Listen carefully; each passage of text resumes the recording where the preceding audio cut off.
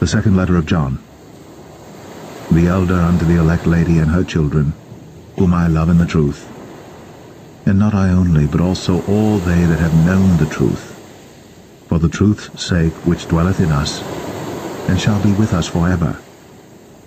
Grace be with you, mercy and peace, from God the Father and from the Lord Jesus Christ, the Son of the Father, in truth and love.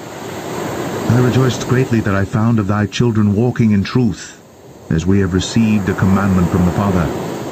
And now I beseech thee, lady, not as though I wrote a new commandment unto thee, but that which we had from the beginning, that we love one another. And this is love, that we walk after his commandments. This is the commandment that, as ye have heard from the beginning, ye should walk in it. For many deceivers are entered into the world, who confess not that Jesus Christ is come in the flesh. This is a deceiver and an antichrist. Look to yourselves, that we lose not those things which we have wrought, but that we receive a full reward. Whosoever transgresseth, and abideth not in the doctrine of Christ, hath not God. He that abideth in the doctrine of Christ, he hath both the Father and the Son.